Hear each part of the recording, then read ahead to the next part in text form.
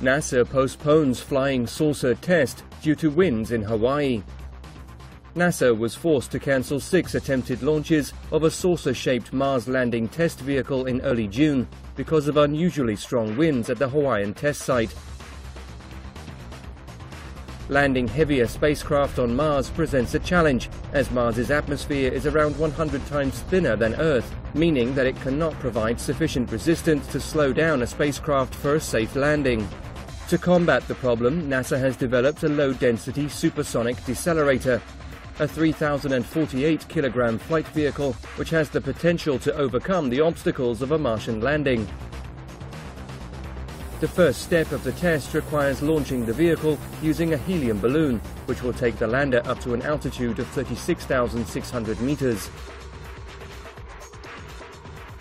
The balloon will then detach from the craft, which will continue its ascent by igniting solid fuel engines. When the vehicle reaches 54,800 meters, it will be traveling at a maximum speed of Mach 4. As it slows down from Mach 4 to Mach 3.8, it will deploy a device called a supersonic inflatable aerodynamic decelerator, which looks like an inflatable hula hoop, to further reduce its speed from Mach 3.8 to Mach 2.5. A parachute will then be deployed to further reduce the flight vehicle's velocity on its journey back to Earth. The vehicle will then be recovered from the Pacific Ocean off Hawaii. The test is now rescheduled for late June.